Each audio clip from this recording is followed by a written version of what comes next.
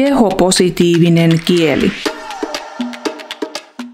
Tiedätkö, kuinka paljon ruumiinosia käytetään paikkojen ilmaisemiseen? Ihmiset usein kuvaavat maailmaa käyttämällä ruumiinosia metaforina.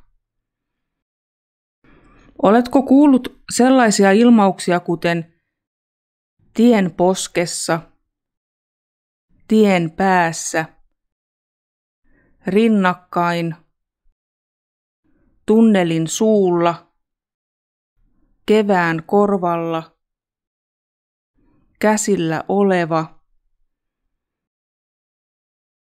Poski, pää, rinnat, suu, korva ja kädet ovat ruumiinosia, mutta tässä tapauksessa ne ovat muuttuneet postpositioiksi. Katso lauseesimerkit.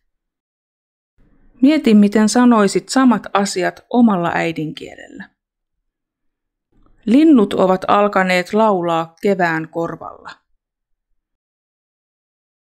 Linnut ovat alkaneet laulaa kevään korvalla.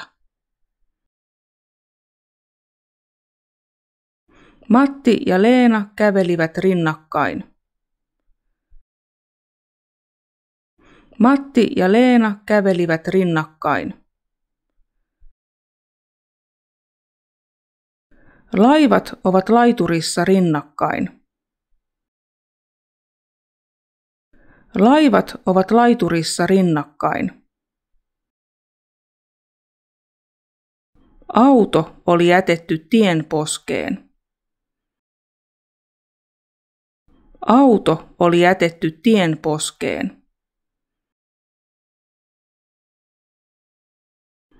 Ranta oli lyhyen matkan päässä hotellilta.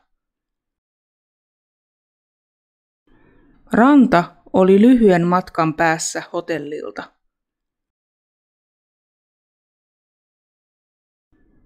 Laiturin nokassa on hyvä paikka onkia.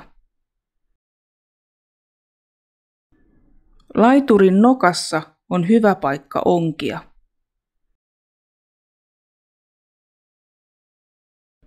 Avain on autossa suulla. Avain on autossa suulla. Käsillä oleva asia on monimutkainen. Käsillä oleva asia on monimutkainen.